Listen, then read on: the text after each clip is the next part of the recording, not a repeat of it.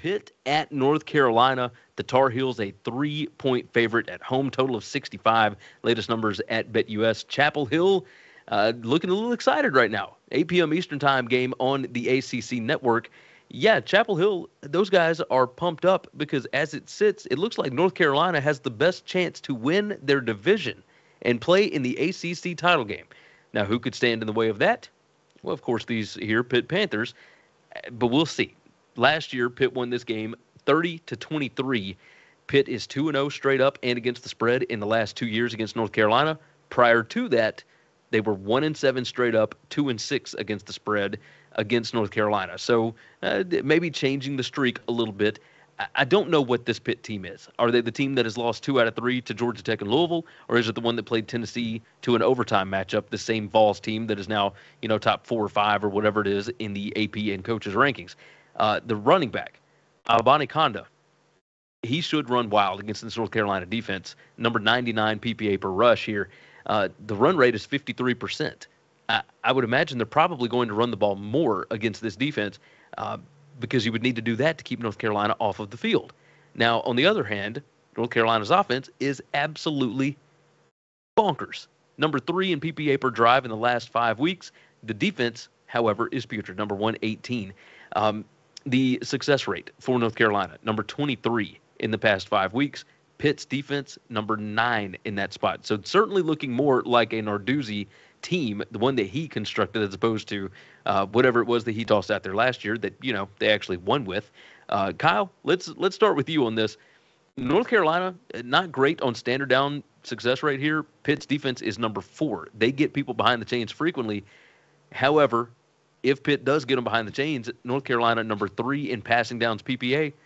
Pitt's defense is number 90 in that spot. So North Carolina may be finding ways to be explosive against this Pitt defense on 3rd and long. I don't know that that's somewhere you want to hang out all the time, but Kyle, tell me, what do you see in this one? I try not to do this too often, but I have to say about Pat Narduzzi, he deserves to take some heat on how things have gone. Yes. This guy is one of the fastest coaches in the country to throw every assistant under the bus. It's never his fault. It's always the assistant's fault. After last year, Whipple did such a good job with that offense. What was wrong about their season last year on offense? In the offseason, Narduzzi is saying he's happy to have somebody who will finally run the football because that's really what they're good at. And so now he's gotten exactly what he wants. He wants these lower scoring performances on offense, but they're still giving up points. So the defense has gotten worse. I feel like, it serves Narduzzi right that he's in this spot is kind of my point, just that he's wanted it differently. And so now he's getting, what he sowed. This is a offense in Pitt that has been inconsistent. Keaton Slovis, 3 big-time throws all year. I still kind of think Keaton Slovis is pretty good, but he isn't given a great chance to be successful in this offense. He also doesn't have that much help at wide receiver. It's not like he has Addison out there like they used to. Their defense has gotten far worse too, has Pitt. I thought their defense would be a lot better than they've been. 37th in yards per play allowed. They've given up a lot of big plays, like Gary said. What can you say about UNC? Amazing offense, terrible defense. That's about as succinct as I could. Scoring affair breaks out nearly every time they play a football game. Drake May has been fantastic. North Carolina's defense needs to start getting some takeaways if they're going to give up so many yards. They only have 8 takeaways this year. I lean North Carolina. I see the chat likes the over. I think I'm going to put some pizza money on the over here as well. This just feels like a game that could get stupid. We could see Pitt actually looking good on offense because everybody looks good on offense against North Carolina, but Pitt giving up a bunch of big plays. So I'm going to put a little bit of a bet here on the over.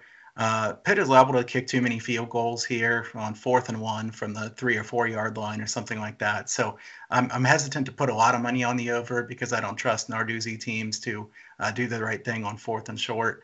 I am hesitant to trust Mac Brown and the UNC defense too much, which is why I didn't bet North Carolina -3, but that's certainly my lean. I side with you on this. It's certainly a lean for me. I don't know how much I trust either team, so I'm staying away from it. But Parker, we'll move over to you.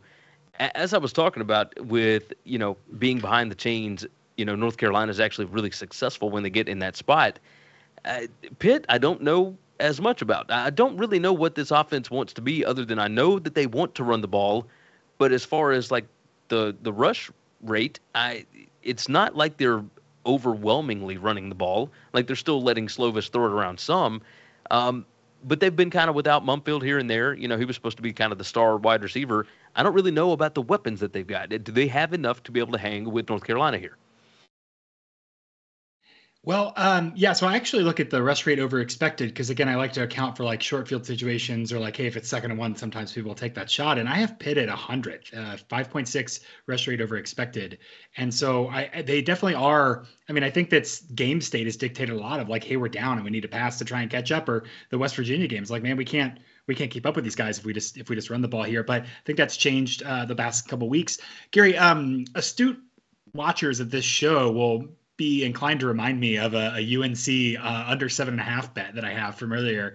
But I'll say that Sharks don't swim backwards, and I'm coming around to Drake May a whole lot, being able to overcome a Gene Chizik-led defense, which is still a very funny thing to me. 2 quarterbacks in the nation, 2, have an average depth of target greater than 10 and adjusted completion greater than 78%. Those 2 quarterbacks, Bryce Young and Drake May. Drake May has 11.1 ADOT, completing 78.7% of his passes. That's absolutely absurd. He's putting the ball downfield. I was worried that the whole offense was made out of Josh Downs last year. They're going to be able to spread the ball around, and he's done that a little bit more. They've been so multiple. I have them as the 6th most efficient offense in the Power 5 compared to Pitt's offense is 44th out of those 65 teams. On the other side of the ball, North Carolina is 61st. They've been very bad on defense.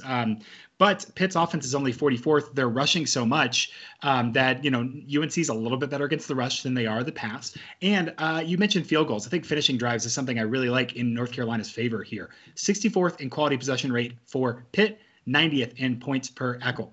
112th in quality possession rate for North Carolina's defense, but 88 in points per Eckel there. So they're a little bit better at stopping, not giving up, as many of those big plays relatively. I think that feeds into a narrative where Pitt's very conservative. UNC can spread it out. Pitt kicks field goals. UNC scores touchdowns. I'm going to ride with the Tar Heels at home to cover. I love it. Official play for Parker. Going with the Tar Heels. Keeping up in that division. I like it. North Carolina to cover 3 at home against Pitt. Yeah, I like what you're smelling there. I like that.